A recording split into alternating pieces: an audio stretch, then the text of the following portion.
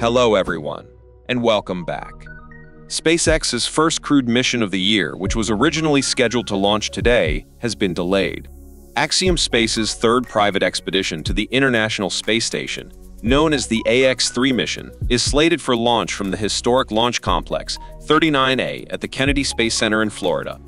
Liftoff is now rescheduled for tomorrow, Thursday, January 18th at 4:49 p.m. Eastern Time.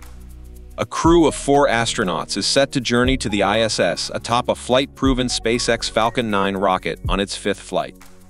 The weather conditions are favorable, with a 90% chance of a successful launch. In anticipation of the flight, SpaceX and the AX-3 crew conducted a dry dress rehearsal yesterday under launch day-like conditions. Later in the evening, SpaceX completed a successful static fire test on the Falcon 9 booster B-1080. The Crew Dragon assigned to this mission, named Crew Dragon Freedom, is making its 3rd visit to the space station, having previously supported Crew 4 and the AX-2 mission.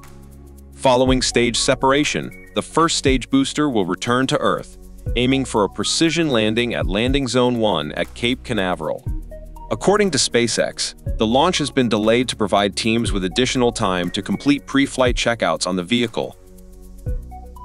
The entire mission is expected to last approximately 15 days, during which the crew will engage in various scientific experiments while in space.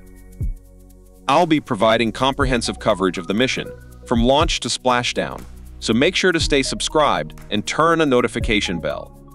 The live stream will commence about 2 hours before liftoff. Thank you for tuning in to this brief update, and I look forward to seeing you in the live broadcast.